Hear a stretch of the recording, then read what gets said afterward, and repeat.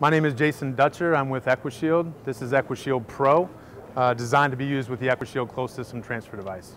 So Equashield Pro is designed to be used with the Equashield Closed System Transfer Device. It's the only robot of its kind that is actually using a closed system transfer device for the preparation of hazardous drugs. So you have multiple channels within Equashield Pro that are all working simultaneously to make the product work in conjunction with each other and come out with a high throughput, also protecting the healthcare worker while preparing chemotherapy. So the technician will load the vial into the Equashield Pro. The robot will take a picture of the actual vial, move it over to the workstation, which the workstation can hold anywhere from 40 to 70 vials at a time. And then there are multiple channels on each side of the robot that are doing functions in conjunction with each other to maximize the throughput of Equashield Pro.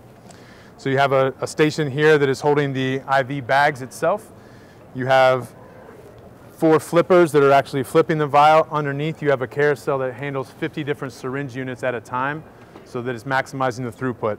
So as the technician gets the label, adds the IV bag to the station, the syringe is moving to the vial to withdraw the fluid from the drug vial, put it in the syringe unit, and then infuse the drug into the actual bag that it's designed for.